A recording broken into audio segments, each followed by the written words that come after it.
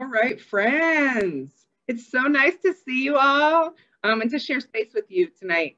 My name is Tammy Ortiz, and my pronouns are she, her, hers, and they, them, theirs. And I am a sociology master's student at the University of Northern Colorado. We're in Northern Colorado, Greeley, about 50 miles from Denver. And I am a graduate assistant at the Center for Women's and Gender Equity. So I just wanted to thank you all for coming tonight. We'll probably have some more people trickle in, but we're going to go ahead and get started. I'm going to go ahead and read Tanya's bio, and then I'll pass it over to Tanya to get us started. Let me get it. Got it pulled up. Inspired by her experience as a single working mother living in a marginalized community, Tanya Denise Fields founded the Black Feminist Project, formerly the BLK Project, in 2009 as a response to sexist institutional policies, structural reinforced cycles of poverty, and harsh inequities in wealth and access to capital that result in far too many women being unable to rise out of poverty and sustain their families. The group's work has been covered by the New York Times, and MSNBC's The Melissa Harris Perry Show, the New York Daily News, and numerous other print and digital platforms. Tanya's numerous fellowships and commitment to professional development has connected her as a national cohort of social justice change agents with a bachelor in political science from Baruch College, a talent for public speaking, blogging, and singing. Tanya has become a sought-after public speaker. She provided widely praised keynote speeches of the 2012 Just Food Conference, the City University of New York School of Professional Studies 2013 commencement, and the Marlin Institute's Connecting Through Chains Conference and the 2016 Green Thumb Conference Grow Together, to just name a few. She has served on several plenary panels and led and facilitated workshops across the country. Previous to the Black Feminist Project, Tanya worked with several high-profile environmental organizations located in the South Bronx: Mothers on the Move, Sustainable South Bronx, and the Marjorie Carter Group. Tanya built the network, skills, resources, and knowledge she gained through those experiences to create the Black Feminist Project. She is a reputed and rising public speaker and educator. She has spoken, conducted workshops, and participated on panels at Just Food Annual Conference, NCFA, New York Winter Conference, Manhattanville College, Kingsborough College, Brooklyn Food Coalition, NewsOG, and others. In addition to her work as a nonprofit and community leader, she is a thought leader, cultural influencer, and social media personality. With a strong following on Facebook, Twitter, and also Instagram, Tanya created and stars in Mama Tanya's Kitchen, a web-based cooking and lifestyle show. With a heaping amount of humor and a clash of sass, Tanya teaches viewers how to cook affordable, diverse meats with gourmet flair. Her episodes and Facebook Lives are popular and attract attention in the food world and beyond. She is a sometimes writer, previously writing column on food and food justice for ebony.com, giving astute commentary on radical Black motherhood and fashions herself a ratchet feminist. She has also contributed a chapter for the book The Next Eco Warriors by Emily Hunter and has been cited in many other academic and educational texts. You can find Tanya, the Black Feminist Project, and Mama Tanya's Kitchen on Facebook, Instagram, and Twitter. Whew. Awesome. So excited to bring Tanya here, so I'll just pass it over to Tanya. You know, that was it. That's the post. Everybody go home. She read you my full, 800-word bio. Y'all don't need to hear anything else from me. That's it. So thank you all for being here. My name is Tanya Denise Fields. Most people refer to me online as Mama Tanya. People refer to me offline as Mama Tanya too. So it's kind of become a name that has stuck. I am really excited to be here. Thank you all for inviting me. When Tammy first reached out to me and sort of asked me, to do this, I was like, well, what do you want me to do it on? And totally sort of left it completely up to me. And so I was like, girl, I don't know if you want to do that. But, she was like, no, I do. So here we are. And so, you know, I am essentially just coming to y'all sort of tonight to talk to you about a variety of different things that sort of all swirl around this idea of Black womanhood and Black femmehood. If I had to title it as a thesis, it probably would be called Ratchet as Praxis, Rejecting Respectability Politics and Subverting Misogynoir as a Form of Reclaiming Black Women's Full Personhood. And so some of you are probably like, ratchet is praxis. What does that even mean? Well, we all probably know what ratchet is, right? But some of us might not know what praxis is. Praxis literally means the application of theory, right? And so, you know, the application of theory will only allow for us to become masters of whatever it is that we are practicing. I am practicing mastering ratchetness, right? Because I think that for me, it is a very intentional way of subverting and rejecting respectability politics. And so one is like respectability politics. That doesn't seem bad. Don't we all want to be respectable people? Well, respectability politics is a school of thought that utilizes the respectability narratives as the basis for enacting social, political, and legal change. What is a respectability narrative? Respectability narratives are representations of marginalized individuals meant to construct an image of marginalized groups as people sharing similar traits, values, morals with the dominant group. Again, that doesn't sound terrible, right? Let me dive a little deeper for y'all before I get into this deck that I'm going to show y'all that will also then just sort of explain like who the hell I am and why y'all are here on a Friday night, you know, at 6 o'clock your time, but it's 8 o'clock my time. I probably should be doing something else, right? But Corona. So this seems like a perfect thing to do on a Friday night. But the term politics of respectability was coined by Professor Evelyn Brooks Higginbotham, okay, in her 1993 book, Righteous Discontent, The Women's Movement in the Black Baptist Church, 1880 through 1920. In this book, she examines the use of respectability narratives by Black Baptist women to counter the images of Black Americans as lazy, shiftless, stupid, and immoral in popular culture, right? And this is something, this book was written in 1993. She's unpacking things that happened in 1880, and here we are in 2021, and this is still relevant, right? This idea that we need to counter all of these images, right? And so she was unpacking this in her book, and there was this, you know, particularly in the Baptist church by Black Baptist women, right? And so how we engage in this as an appeal for both societal acceptance and equal legal protection. So there's this negative stereotype or the problem narrative, right, that Professor Angela Banks describes in Respectability and the Quest for Citizenship, because this doesn't just apply to Black people. Respectability narratives and respectability politics apply to lots of folks. I just happen to stay in my lane and talk about Black people because that is what's near and dear to me. That is the experience that I have. And I think that people are inherently capable of speaking to their own lived experiences. So why should I be speaking to their lived experiences when I can speak to my own? But that's neither here nor there, right? What I'm trying to flesh out with you, however, is that it isn't just something that's inherent to Black people, although as I talk to you tonight, I'm going to do it through an unapologetic Black female lens, Black femme lens.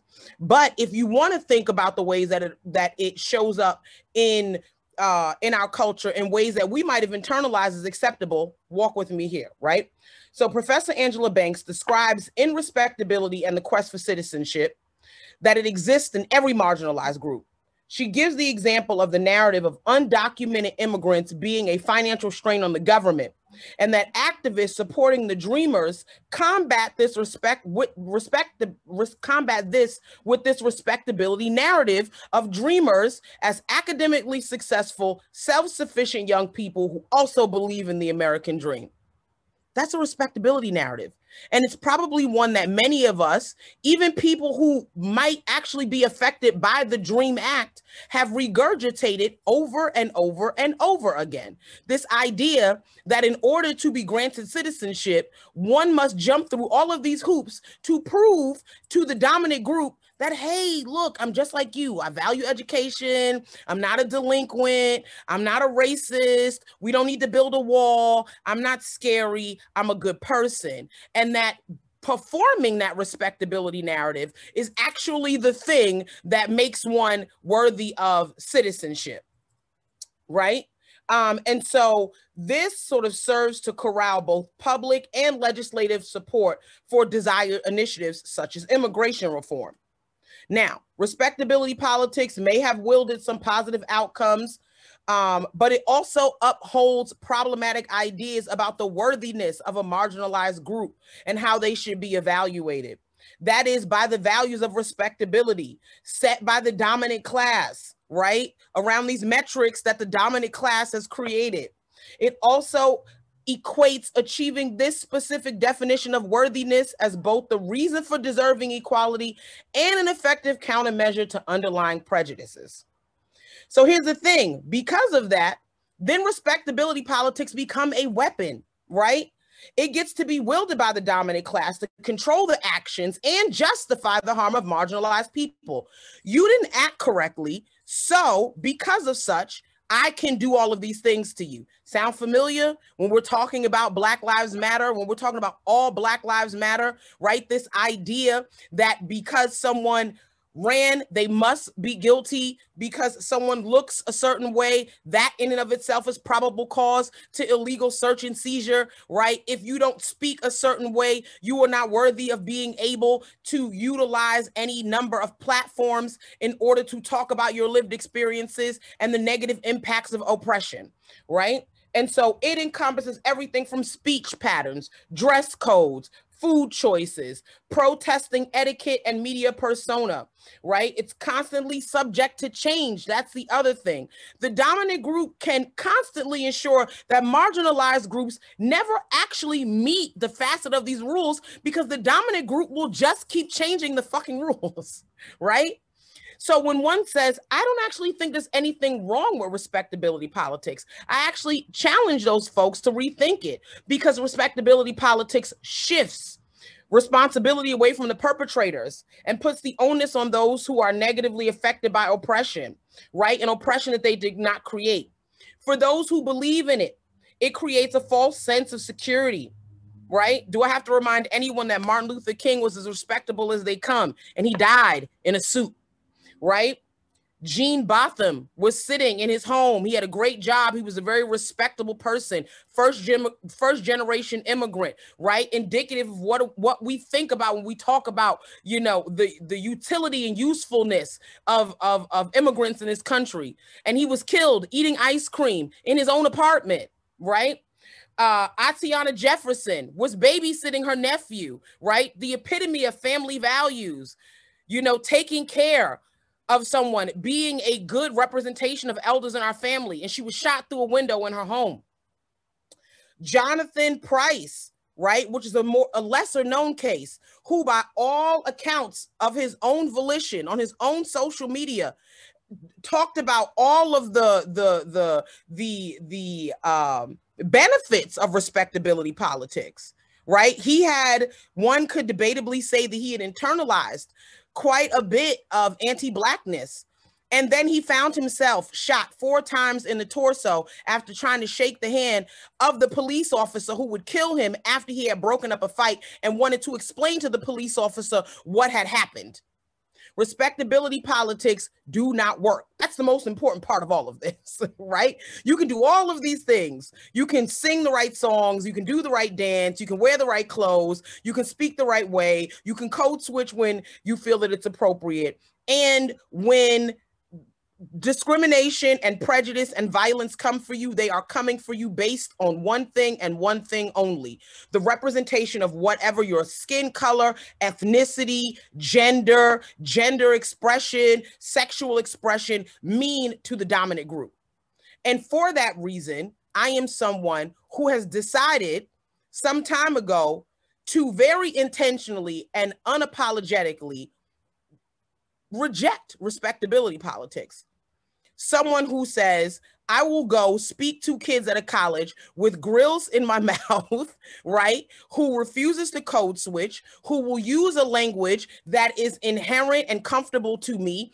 And I will challenge you to not somehow think that because it makes you uncomfortable, because it is not a representation of the dominant group, somehow mean that anything that I'm sharing with you becomes any less true, any less effective, any less worthy, any less valuable. I am going to share my screen with you. And now I'm going to actually tell you who the fuck I am, because I know y'all are like, this is great. Wow, she's a fun date. But who is she? So Mama Tanya Denise Fields, the woman, the brand, and the ratchet. So I'm going to introduce myself to you. I'm going to talk to you about what it is that I do, the people that I do it with, some of the personal experiences that make up what I am doing with my squad right now. Okay. And so a quick intro. I am the mom of 6 kids, ages 18 to 5. I always lead with that, right? I'm going to give you, sort of all of these sort of, things that we look at that are framed very much as statistics, right? Because I really, and I do this very intentionally because I want for folks to really challenge themselves around the way that they show up in spaces and the ways in which we think about Black women, right? Many of us have internalized misogynoir. Yes, even us good folks who proclaim to be radical feminists, who proclaim to be womanists, we also internalize misogynoir, right? And one may ask, what in the hell is misogynoir? I'm sorry, did I just close out of that? So misogynoir is sort of this idea that this is where sort of race and gender intersect, and they cannot be sort of mutually exclusive of one another. I cannot show up as Black first, and I cannot show up as a woman first. I show up as a Black woman, and therefore there are experiences that are unique to that sort of identity. Are you guys still seeing my screen? Or yeah? Okay. Great. Yes. Perfect. Okay. So I've been a community activist for the last 15 years in the New York area, sort of really hunkered down in the Southeast Bronx, which is one of the poorest congressional districts in the country. We always sort of vacillate between being number 1, number 3, and number 5, but we're always there in that top 5, right? And that's sort of been our statistic for the last 40 years. And it's something that still annoys me, that 40 years later, right, from when the Bronx was burning, we're still one of the poorest congressional districts. I'm a Harlem native, and I say that I ended up here in the Bronx by way of gentrification. So I moved here when I was 22 years old, a young mom of 1. By the time I was 23, I had 2. I was putting myself through school, through the CUNY system. I was working any variety of 1 or 2 jobs while also putting myself through school and trying to raise 2 very small children. In 2010, I founded the Black Feminist Project, which I still currently lead. I am currently building the Mama Tanya brand, and I will twerk absolutely anywhere. So what does the grind look like? Like, sis, you doing the most. Like, my grandmother, God rest her soul, was like, I actually don't know what you do for a living, but I see you on TV a lot, so you must be okay. So there are a lot of moving parts to what this looks like. And I don't think that this is inherently unique. I think what is unique is that we don't share enough stories of women like myself, the Mama Tanyas, the Auntie Tanishas, the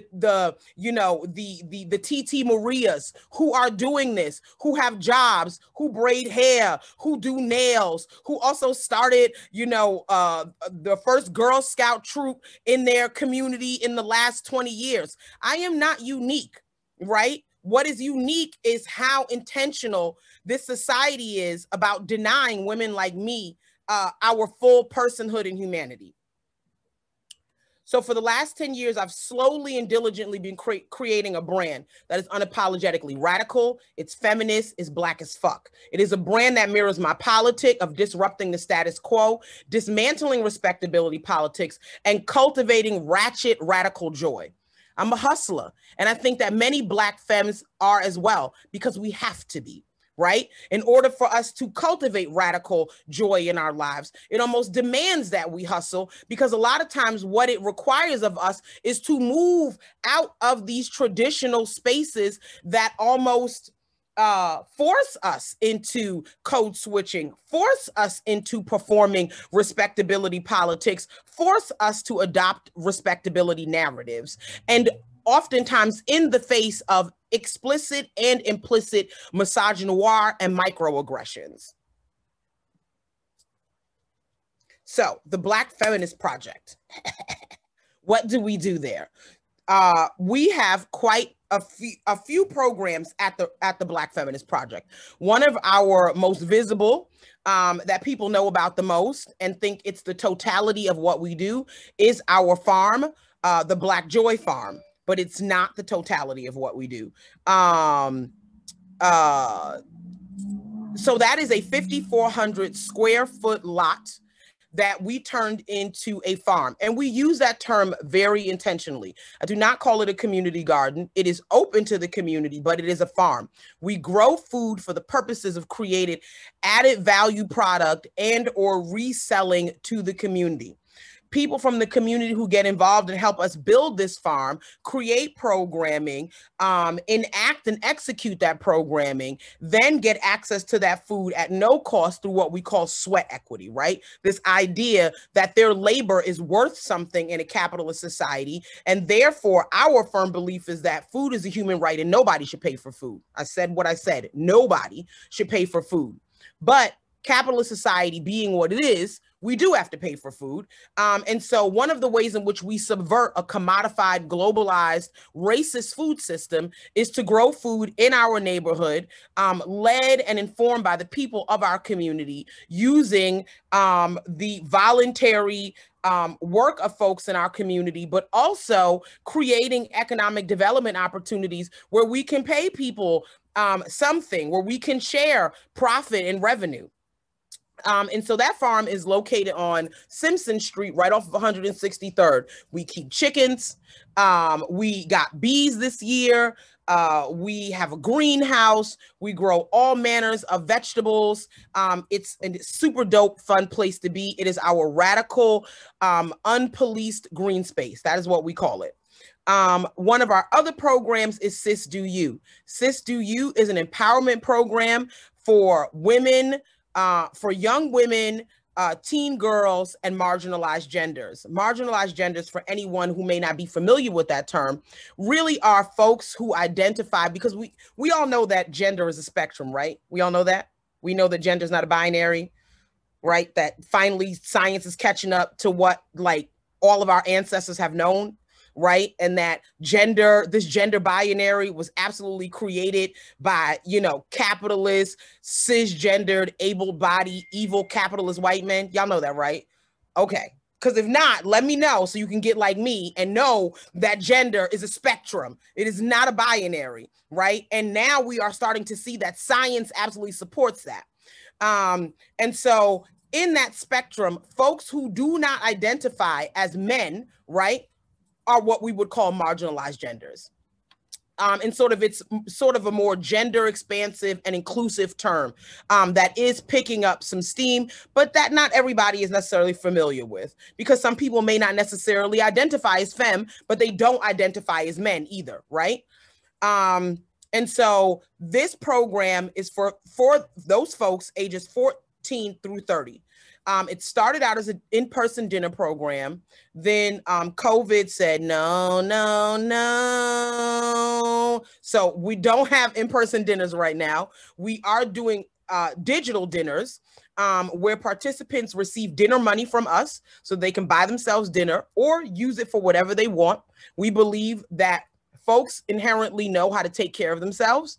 And so we will you know, give folks that sort of like mutual aid or stipend or whatever you want to call it. And then we will get together one Friday out of every month to talk about the things that deeply impact us. And those things change. It can be academic, it can be more personal based. But the point is that what it has to do is enrich the lives of its participants, and it needs to show up in a joyful way. So April 9th, we will be having a woman named Pamelia Battle Turk, who is the owner of Sook's Heavenly Bombs and Butter, joining us to show folks how to create their own signature body butters. And then we're going to give the first 25 participants some money to have dinner while they watch this workshop. So that's the kind of stuff that we do. And the reason that we do that, the reason that radical joy is an explicit part of our mention is this idea, right? When we talk about respectability narratives, when we talk about respectability politics, when we talk about this idea of misogynoir, one of the ways that misogynoir shows up is this idea that Black women and Black femmes are inherently mules, right? That our purpose in society is to serve others, to the detriment of ourselves, of the people that we are charged of caring for, and our communities, right? And that's both outside of our community and intra-communally. We see femme-presenting Black people as folks who are only here for service, right? And one of the things that I wanted to be very careful of when I created the Black Feminist Project was not perpetuating that again.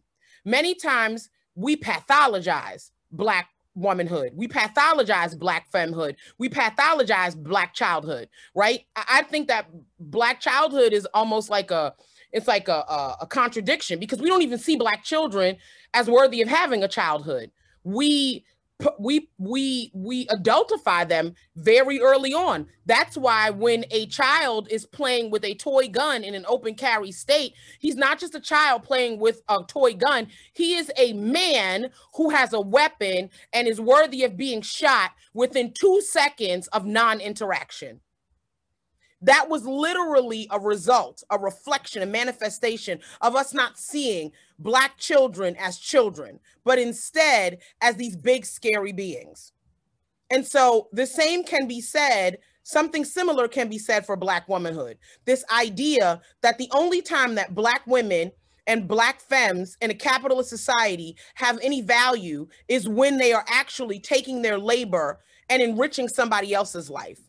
And then the sort of strange and bizarre and violent ways in which we stigmatize and malign and subjugate Black women who seek to use their labor to enrich themselves, to create comfort in their own lives. The ways in which we, and when I say we, I mean all of us, including other Black people, actually have very sort of vitriolic reactions to Black women who desire comfort, who are intentional about being joyful, right? It's like, this is why Black women on a wine tour will get kicked off of it because they're laughing too loudly, right? Because this idea that a group of Black women who get together and actually enjoy themselves are somehow seen as offensive and dangerous. The very act of Black women engaging in joy is dangerous.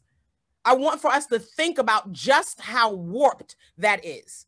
Just how deep down the misogynistic rabbit hole one must go, that laughing Black women is dangerous. I experience this in my own life, that when I go someplace and I'm talking to friends, people will continue to turn around and look at me.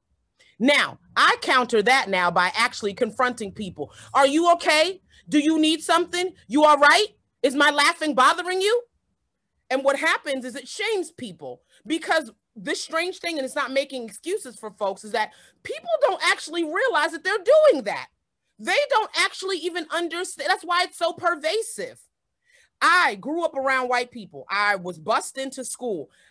There is nothing louder than a bunch of cackling Karens, but it seems like that never seems to bother anybody. But anytime Black people seem to show up anywhere and talk anything above a whisper, anytime we take up space, then you will see all of these strange interactions that happen. And many of them actually end up resulting in violence against Black bodies. And so I wanted to make sure in our mission that we became a place of respite, that we became a place that said, Black femmes, we see you, and you are worth more than just what you can do for other folks. And we don't need you to show up and do anything other than exist, because you are inherently worthy of comfort. You are inherently worthy of joy. And one of the most radical and revolutionary things that we can do as we build community is come together and create safe and courageous spaces to be joyful in. And so Sis Do You is a reflection of that. One of the things that we also do that is sort of informal but pretty consistent is that since Corona and her raggedy ass has become a real life thing, and she doesn't seem to want to go away, and in fact, she's inviting all her little raggedy ass cousins in the forms of Corona variants, is that we give out mutual aid. I knew that when America gets a cold, Black America gets the flu. So when America got COVID, I knew that Black America was going to end up dying. And I knew that the disparities that were there were going to become even bigger, right? And I don't know why everyone was acting all shocked. I don't know why the media always presents this as if it's new, because we've seen it time and time again. We saw it with Hurricane Sandy here in New York. We saw it with Hurricane Katrina. We have seen it with all of these different sort of acts of God or natural disasters or, you know, sort of crisis that pop up. And all of a sudden the veil, the pretense falls away and the chasm of disparities are laid bare, right? They are very obvious. Now, folks in the Black community, this was no surprise to any of us, but everybody else seemed so shocked. And I think part of the shock was because now all of a sudden it wasn't just coming for Black Americans anymore. It was coming for Middle American white folks too, right? Who also engage in their own respectability narratives so that they can continue to be a part of and benefit from whiteness. But my concern was to make sure that Black people were taken care of. And so what we started to do as we raised funds was to then turn around and say that we're not going to do what a lot of nonprofits do, which is actually to recreate the system of harm that they're supposed to be combating. Right? So you get like Catholic charities here in New York that will pop up and give you rent relief, but you got to come in with all your backed up rent and you got to be in housing court already. And you got to show that you on welfare and you got to come in looking busted and broke. Like all of these different ways in which you have to perform poverty and perform need to show that you are actually worthy of help. And that onus is quite often disproportionately placed on Black femmes, including by other Black people. So we were like, no. If you are a Black femme and you say that you need help, then we will help you.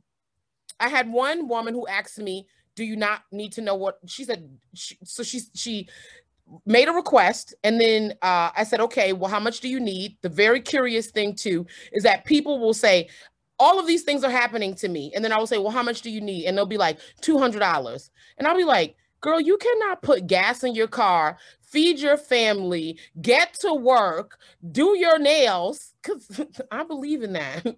That's legitimate. On $200. Black women have internalized, Black femmes have internalized this so much that they are literally afraid to ask for what they need, even when there's someone who is willing to give them help. And so oftentimes we will have to actually then shoot back to those who are requesting and say, $200 is not going to be enough to meet your needs. And you will be back here in a week, or you will be in crisis again in a week, and our help will be moot. And so oftentimes we will end up giving Black femmes more than what they asked for because they're afraid or to ask for what they need.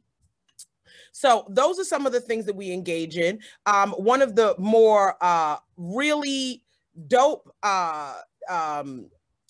developments is that we are next month opening the Alice Fields Community Center for Black women, girls, and marginalized genders. So we have secured a storefront space that is currently being prepared by the landlord that will be opening in a year. But in that year's time, we are opening in a temporary space that is about the same size, where we will now have a brick and mortar place to do direct services, to do, sort of small self-determining food, community and economies work, as well as community building and political organizing. So we're really excited about that. And so we are moving in mid-April, and our permanent space will be opening in 2022. And so those are sort of the pillars and the anchors of the Black Feminist Project. The other thing that we do is Mama Tanya's Kitchen. I say we, but it's really just me. And so Mama Tanya's Kitchen is a lifestyle and food genre brand. It's inconsistent because I run a whole organization. I have 6 children. But Mama Tanya's Kitchen came out of these food demonstrations that I used to do called, I'm sorry, excuse me, give me 1 second. I apologize.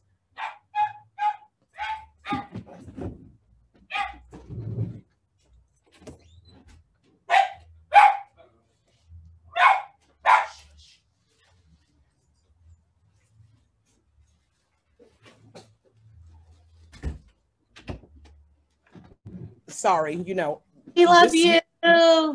Thank you. This new world where we're all doing all this stuff virtually, got like a grocery delivery and the dog is barking and you're trying to like be all professional. It's like, stop pretending everybody can hear the fucking dog barking. Just go deal with it.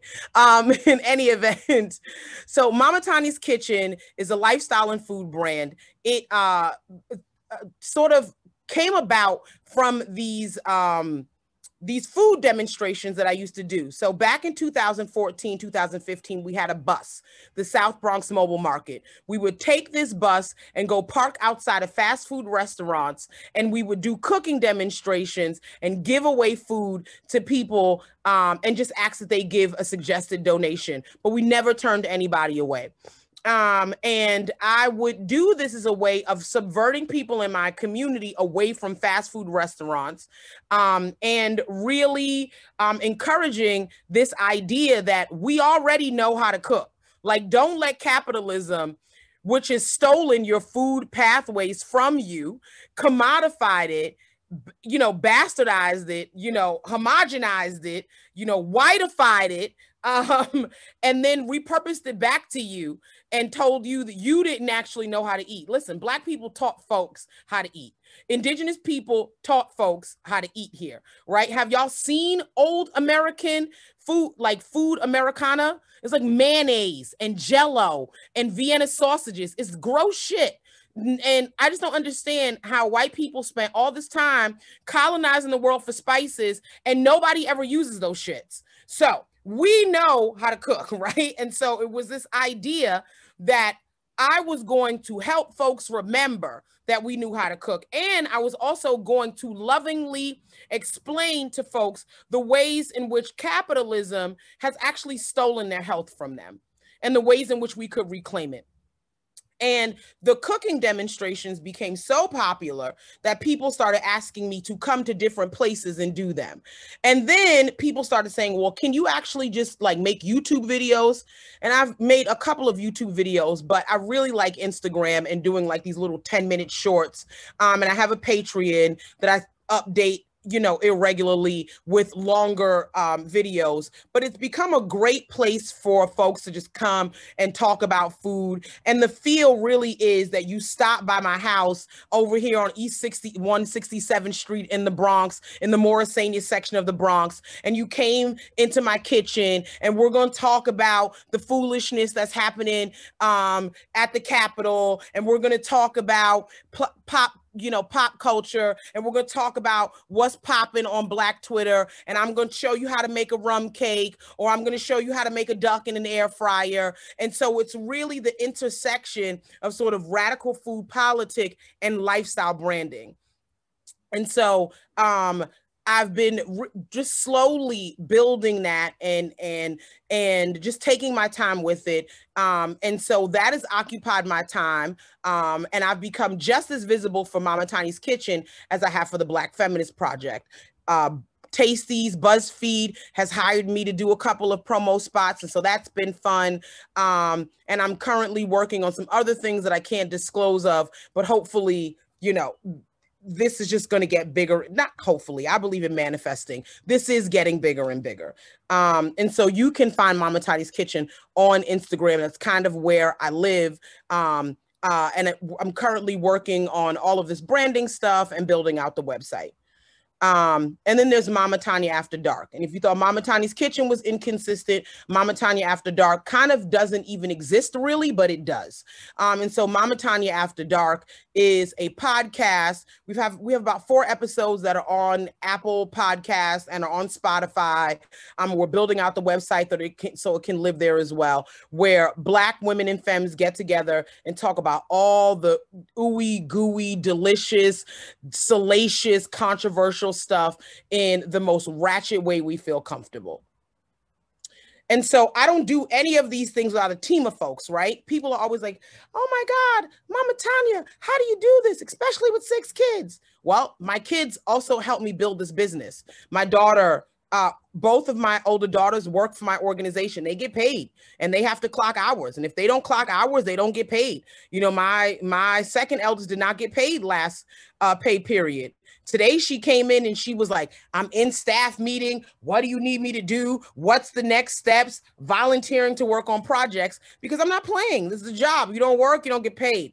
And so, you know, she works on the social media piece. My eldest daughter, who is actually, she looks like the oldest, but she's not. This is my eldest daughter, Taylor. She's in her first year of college. She also is pretty crafty with a camera and editing. She's going to school for communications. So she works on a lot of our graphic stuff for the Black Feminist Project. She does a lot of the camera op work and editing work for Mama Tanya's Kitchen. My son has taught himself how to make beats. And so he does all of our soundtrack for our videos. And this little lady right here, Lola, actually is becoming a burgeoning cook.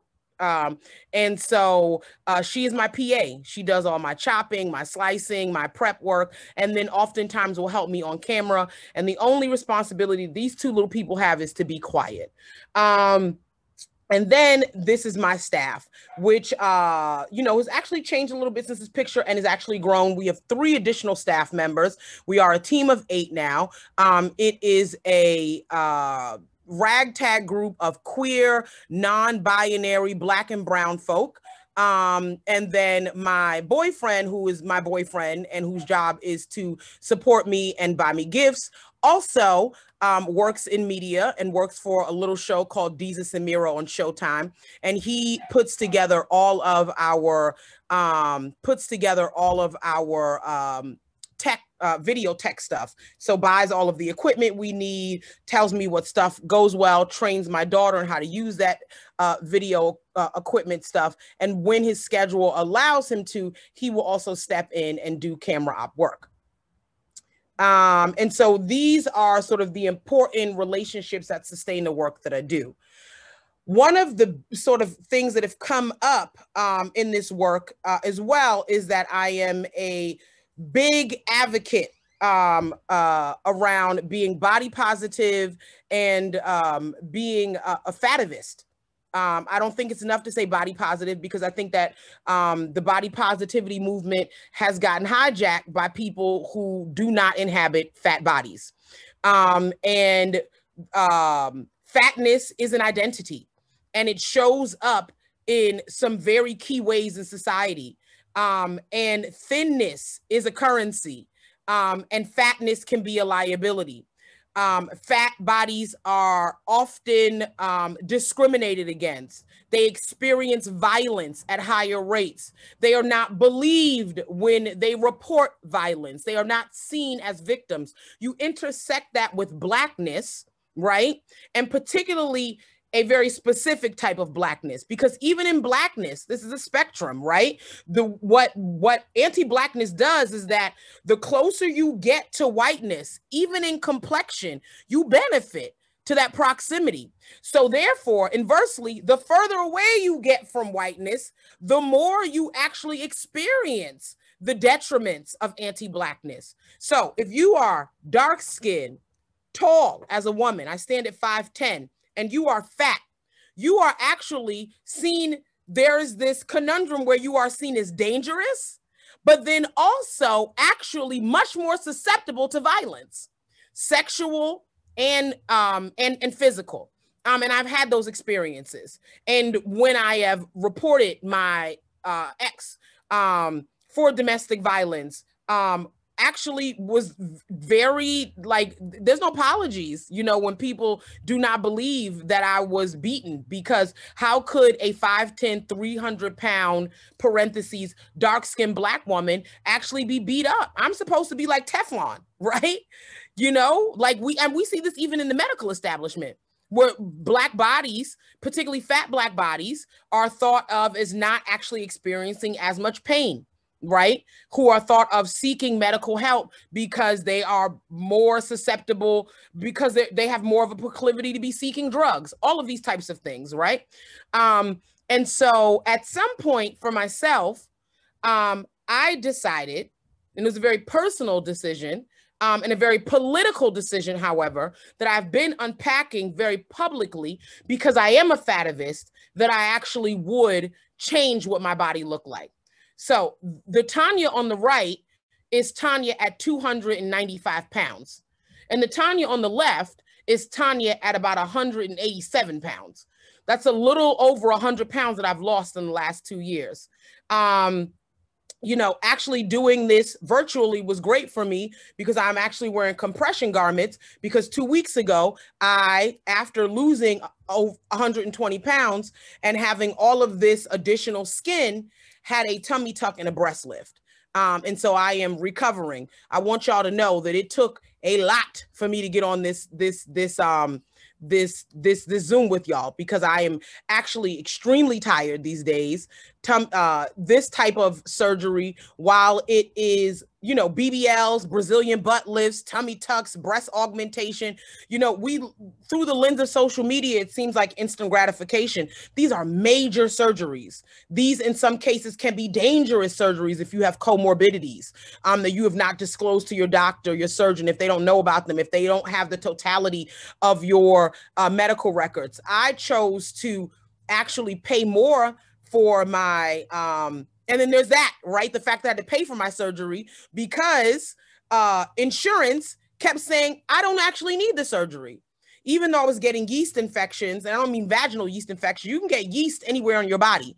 Anywhere that there is moisture for long periods of time, you can get yeast infections. So someone who already has a skin condition such as eczema, having extra skin that is hanging mid-belly, right, where my breasts are, where they were landed, right? And then it's, you know, moist under there. And it's not possible for me as a mom of 6, as a woman who's running several businesses, to take showers 2 and 3 times a day. By the time I got home, it doesn't smell nice.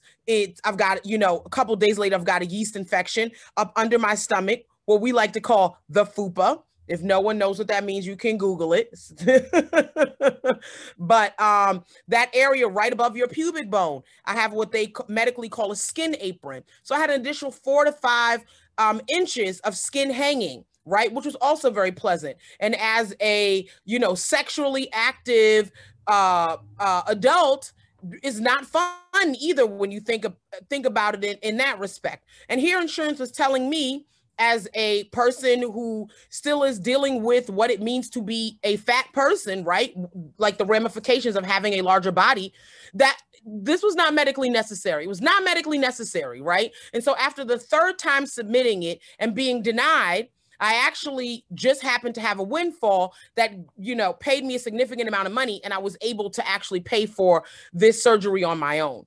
And I was actually not prepared for the fact that this is a major surgery that has real implications in terms of recovery, right? And what it also did for me was give me, right? I remember saying to my friend, bless my little ableist heart, because I actually did not know what an ableist world we lived in. Like, we have all the rhetoric, right? We know all the words, we talk all the smack and all the junk, right?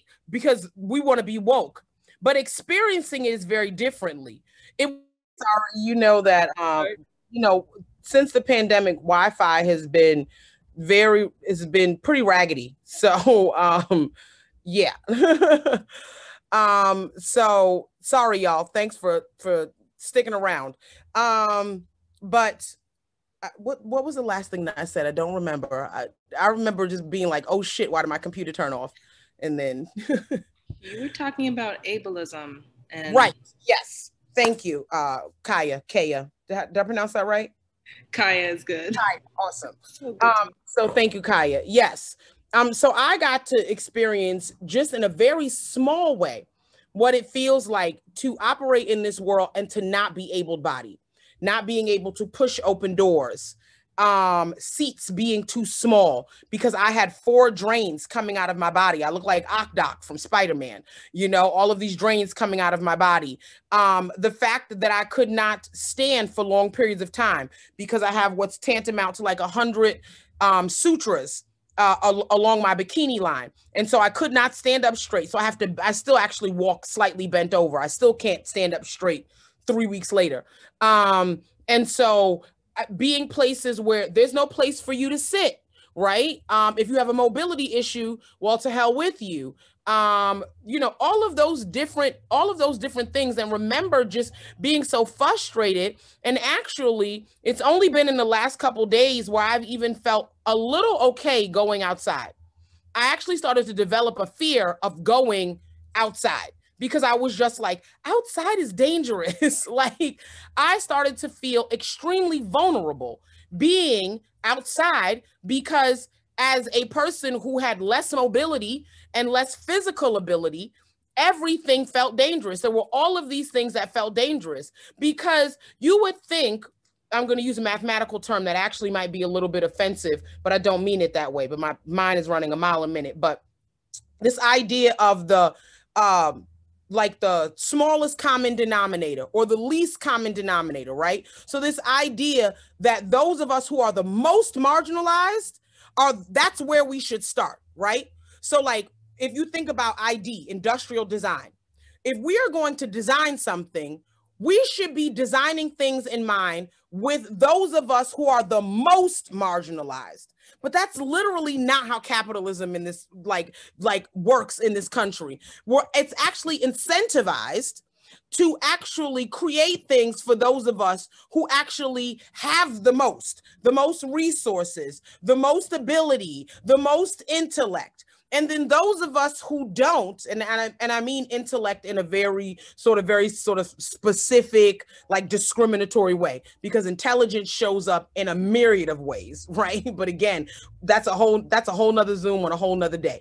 But what happens is, because it's not set up that way, then capitalism gets to sell you all of those other things. Everything else becomes a premium, right? And then everybody else has to try to figure out ways to subvert these systems.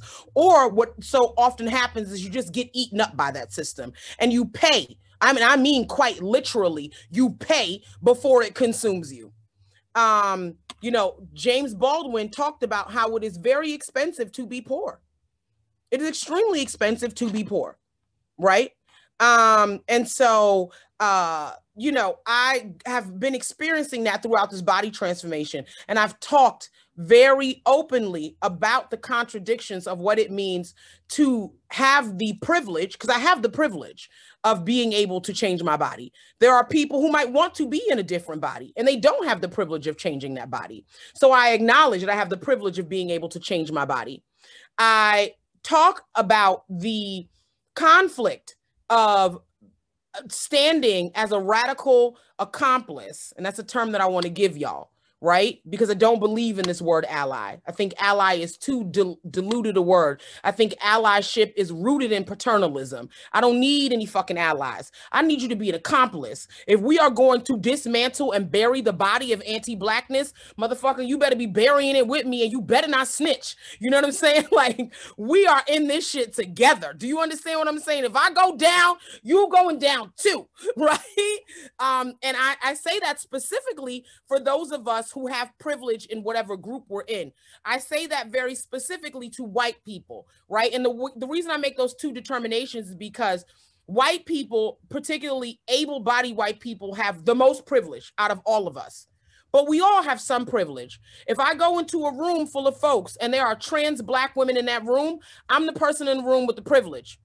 If I go into a room full of folks who have differently abled or disabled bodies, I'm the person with the privilege in that room. If I identify as a heterosexual person in certain spaces, I'm the person with privilege in the room. Privilege, it exists in a myriad of ways, right? And it's not static. And there's a spectrum, there's gradients to it, right? You know, in the words of the prophet Meek Mills, there's levels to this shit. You understand? So we got to understand what those levels look like. And so I think about what that feels like when we go into spaces and we want to stand as allies. That's useless. We need to be standing as radical accomplices. And so I want for y'all to kind of sit in that. I know that we're getting close to that time where we're closing. My narcissistic pitch deck is done. That was it. And so I wanted for us to take, I know there's like maybe 22 or 24 folks here on this. I was hoping that folks could maybe go in breakout groups.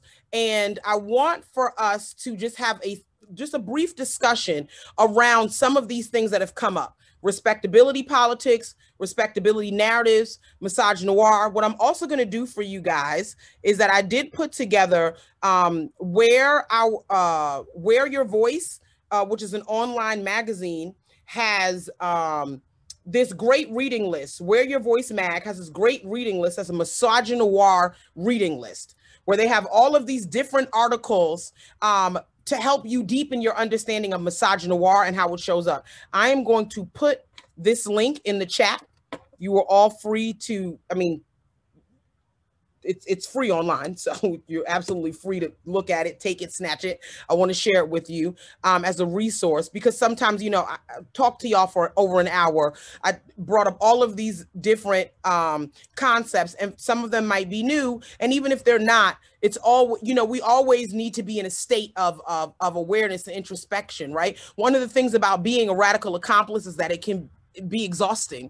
That's also one of the other reasons why I am very intentional about making sure that we pour joy and create joy for Black folks, because this idea that we're always unpacking and unlearning and challenging and checking in with ourselves, and it always needs to start with ourselves. We be so ready to check everybody else.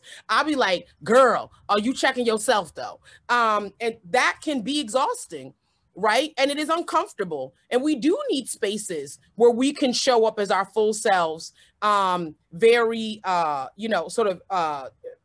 in our fullness and our wholeness in joyful ways, and intentionally joyful ways. So I'd like for us to go into those breakout groups. I want to say like 10 minutes to talk about some of this stuff that's come up. If there are any questions that you have, if there are things that really resonated for you, if there are things that didn't really resonate for you, maybe just have a brief discussion amongst each other. And then at, I guess, like 9:20, maybe we can come back and sort of do sort of a report back or sort of a Q&A. Does that sound good for folks? All right, awesome. I absolutely agree. Let's heighten the contradictions, y'all. I appreciate you all so much. Thank you for joining me tonight and just being in community. And I hope to hear from all of you very soon. And I hope that you have an amazing, amazing weekend. The weekend here, the weather here in New York is getting nice. And so I'm really excited about that, while also just hoping that we all act like we have a little bit of sense and remember that even though we're over the pandemic isn't over.